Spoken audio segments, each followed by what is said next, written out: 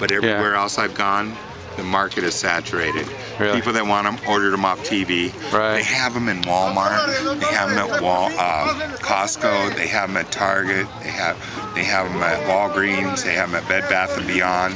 They have seen on TV store. Has them. I can't compete with all those stores. So you know, I love doing the demo. So it's what I'm going to do is I'm going to go to Del Mar down San Diego and find a new product, find a new company to work for. You know, my boss right now, he wants to do this because it's cheap and easy. Well, cheap and easy don't always work. My bills are piling up, and I just went to Reno Street Vibrations with him. It was a Reno. Oh no, in Reno? He paid the gas up there and back, which I appreciate that, and he also paid the room.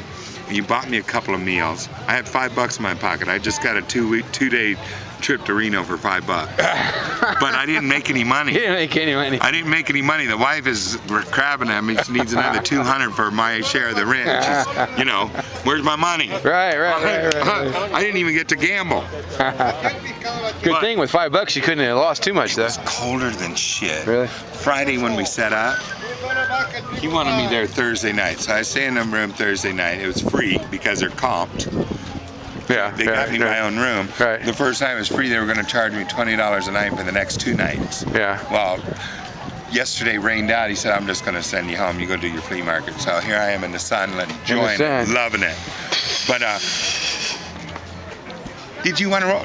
It's cuatro per diez. There's 4 in this roll. It's $10. You get 2 of the large ones, 2 of the large ones, and 2 of the smaller ones. So it's 4 altogether for $10. Huh?